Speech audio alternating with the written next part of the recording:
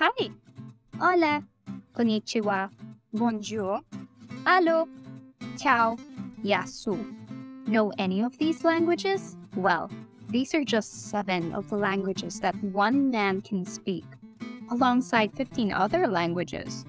If you're wondering who in the world can speak 22 languages at such a young age, well, you might see him in Manila, in a province, or even in a lizard.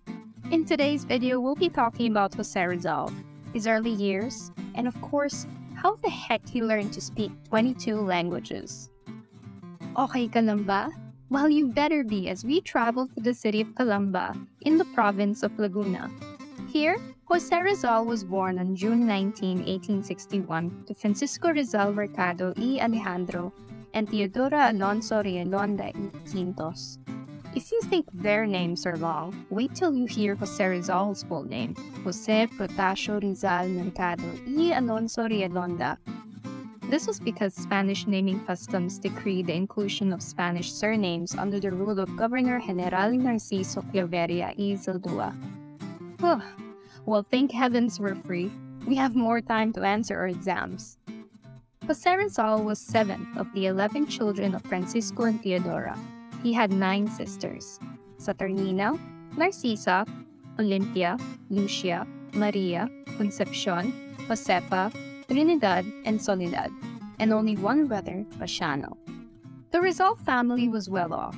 His parents were lessees of a Dominican hacienda in Laguna, and like the majority of Filipino families at the time under 100 years of colonial rule, the Rizal family was mixed with Spanish, Chinese, and Tagalog ancestry.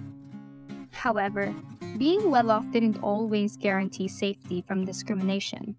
Conditions at the time were discriminatory against those who weren't born in the Spanish Peninsula. As a child, Rizal was not particularly physically strong. Though sickly and skinny, he had the brains and the desire to want to study and learn lessons from his older sisters. But he learned the most from his uncles, who were like fairy godmothers who each bestowed skills upon Rizal as a child. Gregorio Alonso Realonda y Quintos, brother of Rizal's mother, would teach him about the value of effort and discarte. Manuel would help him develop his physical strength, and Jose would help him in teaching him his lessons. Great uncles, right? Today, some uncles teach their nephews to sing touch by touch on the karaoke machine. Being born in a beautiful province like Laguna encourages you to be one with nature. And Rizal was definitely not an iPad kid who only stayed at home. With his black dog named Usman and his pony, he would walk or ride his horse around his hometown and interact with the locals, especially if it came to myths and legends about Laguna. He would eventually write about these myths in his later years. Lesson learned: let your kids out and enjoy nature. A big part of our childhood involves going to school for the first time. Do your parents always bug you about homework? Well, you're not alone. Rizal probably experienced it too. Although he studied in an array of prestigious schools from an early age, his first education was at home with his mother, Teodora. Mother knows best indeed, because at an early age of 3, he was already taught the alphabet and how to read.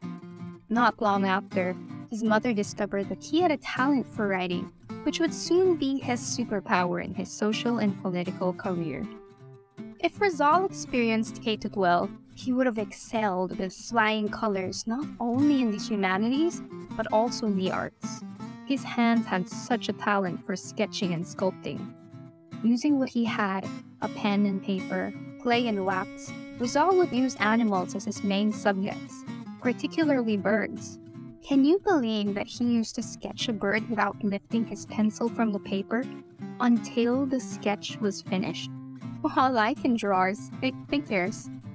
His formal education started in Biñan, Laguna, and soon after, he transferred to the Ateneo Municipal de Manila. Rizal was a Katip boy too. Just kidding. Before moving to its present location in Katipunan, Quezon City, Ateneo Municipal de Manila was located inside Intramuros. In his time in Ateneo, he got a mark of sobresaliente, or outstanding. And boy, do we wish for the same. He also studied philosophy at his pre-law at the University of Santo Tomas, but some accounts say that he was unhappy inside the home of the tigers. And this was largely due to the same problem his family experienced despite being well off: racial discrimination. However, being well off gave him the privilege of not only studying in prestigious schools in the country, but also the opportunity to continue his studies abroad, in Madrid, Paris, and Heidelberg. His time in these countries may have been part of the reason why he is conversant in 22 languages. But this time was also monumental, as it expanded his worldview and shaped his nationalist beliefs, which would soon be a turning point in Philippine history as he began to write and criticize the hostilities of Spanish colonial rule. He can do lots of things. He can read, write, perform martial arts, sketch, sculpt, fence, teach, and farm. What can't he do? Well, apparently he can't sing.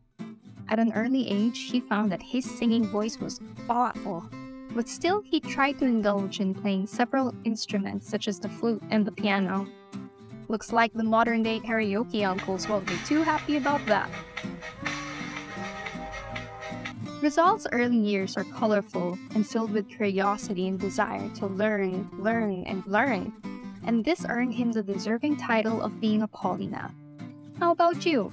Do you share similar skills and interests with Rizal as a child? Better yet, can you sing? Share these down below. We'd love to hear what you think. Like, share, subscribe, and turn on the notification bell if you'd like to learn more with us. Gracias. Bidang. Arigato. Merci. Thanks for watching.